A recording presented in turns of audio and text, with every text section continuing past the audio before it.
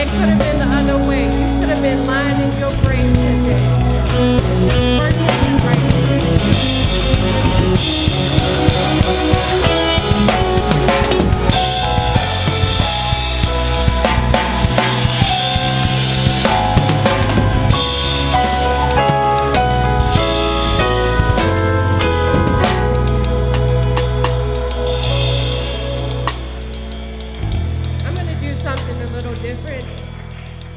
I need all my yabs up here behind me.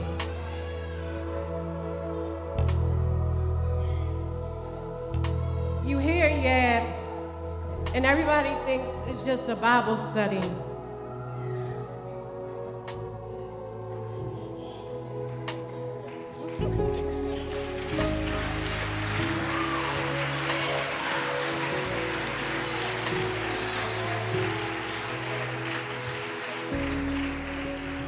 This is a movement right here.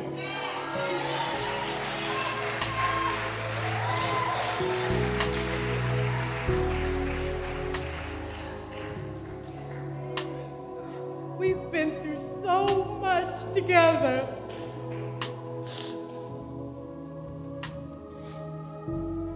And I heard a song this morning, and I said, oh, that's us. They said, it's the army rising up.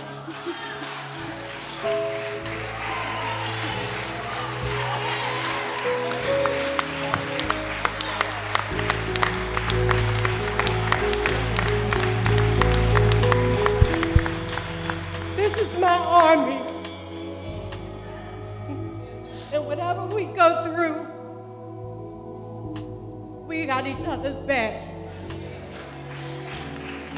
So know that when you see one of us, you see all of us. So Lord, we come to you right now just to say thank you. We know that it's nothing that we did on our own.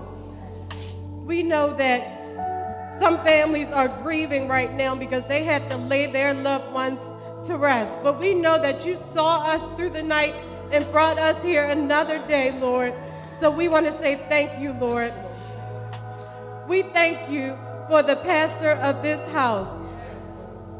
We thank you for the shepherd of Yabs, Ricky, because we know that he has been so much to us. He has given up so much to us, so we say thank you, Lord.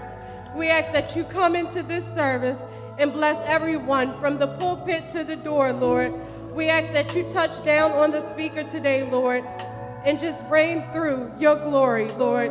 Speak through them and touch your people. We know that someone is in need of deliverance.